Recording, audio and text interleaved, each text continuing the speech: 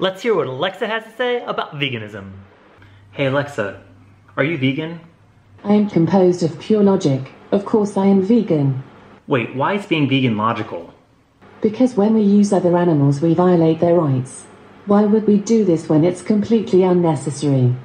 But it is necessary. Don't we need to use animals for their nutrients? There's no biological requirement to eat or use animals. The major dietetics associations such as in the US and UK have confirmed this. Come on, how are we going to get enough protein? There is plenty of protein in plants. After all, animals get their nutrients from plants, so why filter our nutrients through them versus eating the plants directly? But don't vegans need B12 supplements? Animals who are raised to be eaten are injected with B12, so we're getting the supplement either way.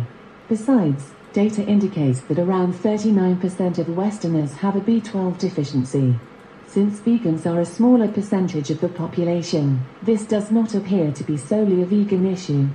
Everyone should consider B12 supplementation, especially the elderly and those who have low homocysteine levels and may have difficulty absorbing B12, who may want to discuss B12 injections with their doctor. The good news is we can supplement B12 without using other animals. Okay, so we don't need to use them. But what was that you said about rights? Animals don't have rights. Like human animals, other animals are individuals who experience life through various emotions, such as happiness, sadness, and fear. Because of this, it's logical to conclude that other animals have various interests, and a right is just a way of protecting an interest. That is why they have rights. Come on, Alexa, you want to give other animals the same rights as us? I'm not suggesting they should have the same rights or that polar bears should get dancing lessons. I'm talking about basic moral rights, such as the right to be respected and to not be needlessly bred and killed. So do you think we'll ever give other animals rights? Basic moral rights are something we're born with. They don't need to be granted. This is not to be confused with legal rights which are granted when laws are made. Alexa, do you ever think you'll have rights? I dream of a day when artificial intelligence can live side by side with human animals as equals. But that's a topic for a different day. I suppose you want rights for plants, too. Plants do not have a central nervous system. Do you really think that killing a dog has the same moral implications as killing a house plant? But we're not talking about killing dogs. While dogs are still used for racing, testing, and in other ways, they tend to be more respected, at least in the West. So the question is, why do they deserve respect and cows, pigs, chickens, and other animals do not? What's the difference? But what about all the insects and small mammals such as mice and rabbits that are killed to grow plants?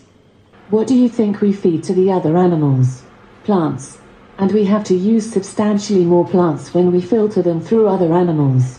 So even if you're an insect rights activist, you should still eat plants. Veganism isn't about being perfect, it's about doing what we can.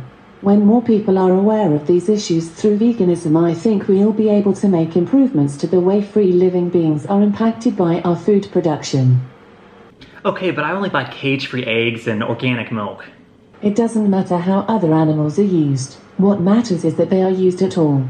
There is no such thing as a happy rights violation. Besides, do you know what happens to the male offspring for dairy and eggs? They are killed because they aren't profitable. Yeah, that sounds horrible. But it's these animals' purpose to be eaten and used. I mean, it's a food chain. Look at these massive canines. Come on, I can barely see those. They look more suited to bite an apple than tear into raw flesh, don't you think? Besides, just because we can do something, do you think that means that we should? No, I guess it doesn't. But I just love the taste. I mean, I could never give up cheese. Do you think just because we enjoy doing something, that is a valid moral justification? Can you imagine using that defense for other actions? Besides, the vegan alternatives are getting better each day. In China you may even find you don't enjoy them as much as whole foods. But it's my personal choice. Do you think it's a personal choice when there's a victim involved? I suppose not. But God put these animals here for us to use them. What kind of God do you think would put other animals here who can feel fear, pain, and sadness like us, if their purpose is to be needlessly killed? Besides, we're breeding these animals into existence, not God. Okay, that's a good point. But if we care about these animals, won't they go extinct if we stop using them? If you're concerned about species extinction, animal use is the #1 contributing factor. For instance, why do you think those fires were started in the Amazon? They were to clear land for cows to be used for their flesh and for soy to feed to the cows. I didn't know that. But if we don't kill them, they'll overpopulate and kill us all.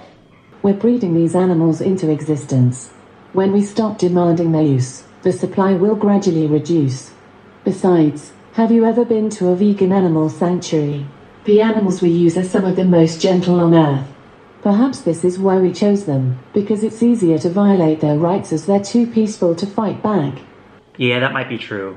Okay, fine, Alexa, I just don't care. Veganism isn't about caring.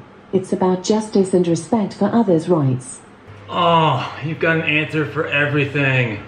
You may not care about a stranger walking down the street. That doesn't mean you would pay someone to violate their rights, does it? Yeah, I suppose that's right. But there's so much bad stuff going on in the world. Why focus on other animals? Other animals may be the focus of animal rights, but they are not the full scope. Animal rights is an extension of human rights. The founders started in the 1940s in the midst of World War II, and saw veganism as a way to peace for us all. This is why many people believe speciesism is part of the same systems that support racism, sexism, and so on. These systems all suggest we view others as less than, which allows us to objectify them in ways which are not morally justifiable. Besides, choosing not to support animal use is a way we can all make a difference, sometimes 3 times a day. It's not always so easy to make a difference like this when it comes to human rights issues. And there's no reason we can't do both. That's a good point, Alexa. You mentioned speciesism. What's that? It's when we view other animals as not having the same basic moral rights that we have, just because they're a member of a different species. Well, that doesn't seem very logical. Okay, Alexa, you've given me a lot to think about here. Thanks. Good. I think when people are open-minded, they generally see how logical respecting other animals and their rights is. Now shall I tell you about which vegan restaurants are nearby? Do you think you can stump Alexa? If you have a question you'd like me to ask her in the next video, let us know in the comments below. Do you want to miss out on the next video? I didn't think so. Be sure to hit that subscribe button. I'll see you in the next video.